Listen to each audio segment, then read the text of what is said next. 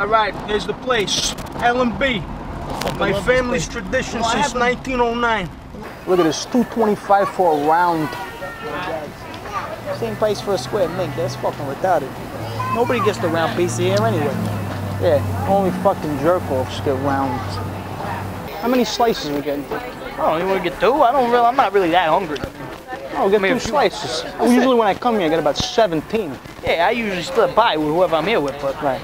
Mink, I'm not doing that now. I'm not that hungry, you know what I mean? Just one, just to kind of jonesing for the pizza, you know what I'm saying? Right. Hey, not for nothing. Fucking pizza's pretty good today. It's fresh. Well, you know, they got sauce.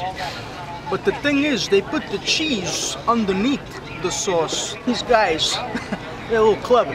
I know, look. That's not really different ingredients.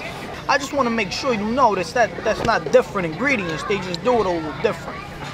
You know what I'm saying? Like Chicago style pizza sucks. Right. But it's still pizza. I mean, they make it different, but... Yeah, Chicago, I mean, you know, it's a deep dish. But the thing is, L&B Spumoni Gardens, it's a tradition over here to eat the pizza the way that they serve. For years, you know, since, you know, the Oregon Trail, back in the day, you know, my parents used to travel. Oxen died along the way. But they came for this pizza, Sally. You mean to tell me your family came from Oregon, deep pizza in Brooklyn, when I know for a fact that your parents were born in South Brooklyn? How does that even make any sense? Oregon is on the other fucking side of the country, look. As I was saying, maybe you weren't listening, so get the wax out of your fucking ears and listen, because we took the trail, Sally. We took the trail. My family died for this pizza. The animals died. But what happened is we ended up here, and this pizza's fucking delicious. It's worth it, Lou. This pizza is fucking delicious, all right? I'll give you that. We already know that. But I'm saying, there's no way you took any fucking trail to get here. The only trail you took was the fucking Belt Parkway. That's it. All right. So, basically you're saying that I imagined all of this. This doesn't exist. No, I think, Lou, and please, bear with me on this, but I think, I'm trying. I think Oregon Trail might have been a computer game. I vaguely remember playing this game. Computer game? Yeah. Sally, now I know you're fucking with me. Lou, I would never do this to you, Lou.